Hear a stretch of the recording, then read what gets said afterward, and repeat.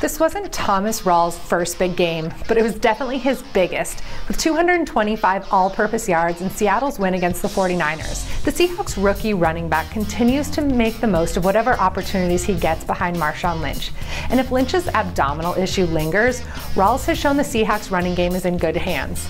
It's hard to imagine that anyone in the NFL is having more fun than Cam Newton right now. After throwing 5 touchdowns in a win Sunday against Washington, Newton deserves to be as silly as he wants. Could he even wind up dancing his way to the MVP award? He probably has a lot of work to do to catch Tom Brady in that race, but we should definitely be talking about it.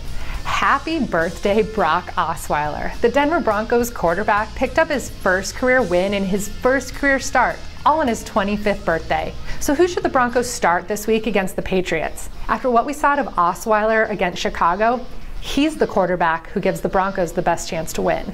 San Diego Chargers head coach Mike McCoy is the newest coach on the hot seat after yet another disastrous performance against an AFC West opponent.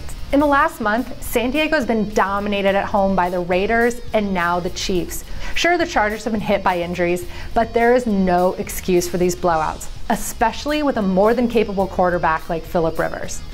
We should remember Sunday as a historic day for #1 pick Jameis Winston.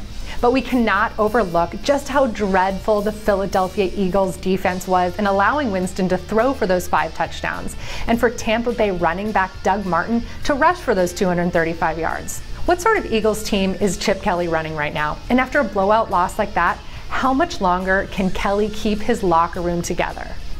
So what has happened to the New York Jets defense? It was one thing, maybe, to get run over last week by the Bills' LaShawn McCoy, but surrendering 24 points to a Houston Texans team quarterbacked by TJ Yates, that's unacceptable. And right now, the Jets hardly look like a team that's deserving of an AFC wildcard spot.